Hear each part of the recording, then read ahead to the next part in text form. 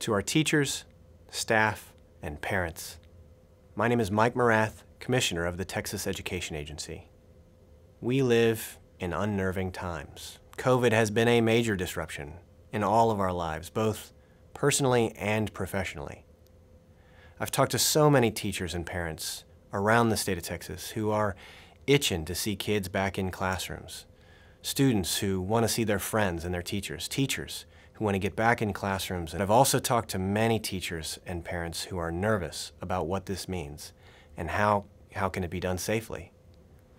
We at TEA have spent the last several months talking to medical experts around the state, around the country, as well as examining how schools are being reopened around the globe. And we've crafted a framework so that schools can open safely, subject to a variety of adjustments to keep our staff and our students safe. We know that there are parents who are nervous and who want to keep their children home, and for that we will support them with remote instruction 100% of the way. But we also know that the on-campus instructional environment is invaluable, that a child's academic and social growth flourishes in a Texas public school. As a result, our framework ensures that there will be on-campus instruction available for all students who need it in the state of Texas.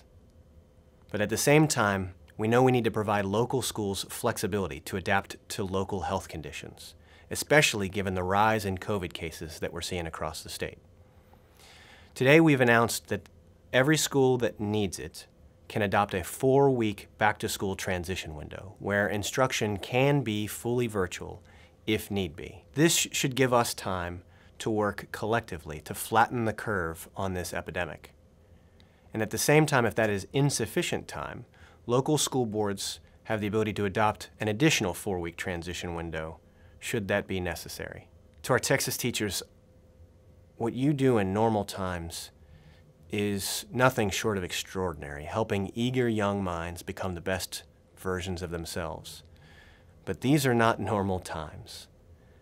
We will support flexibility at the local level to ensure that all of our schools remain safe and are available to our kids. Thank you to teachers and parents across the state of Texas. God bless.